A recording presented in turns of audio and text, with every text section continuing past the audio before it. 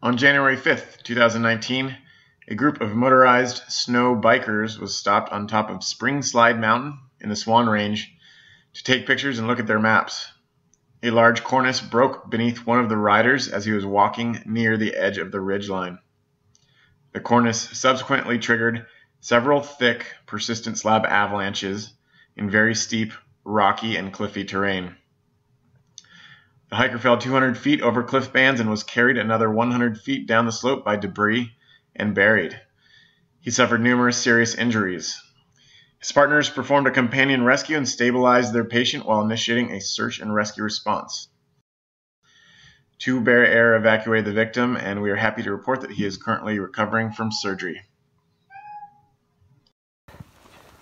So the avalanche likely broke down on this facet layer. This is our weak layer that formed during our early December, late November dry spell. These facets are gaining strength.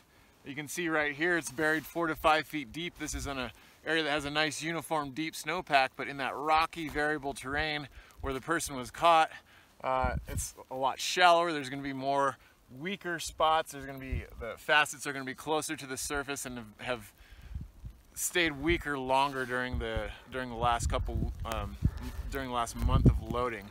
So pair that with a huge cornice that can then act as a big trigger. That's how you can trigger a large persistent slab like this. Unfortunately, people are often surprised by how far back cornices break onto ridgelines.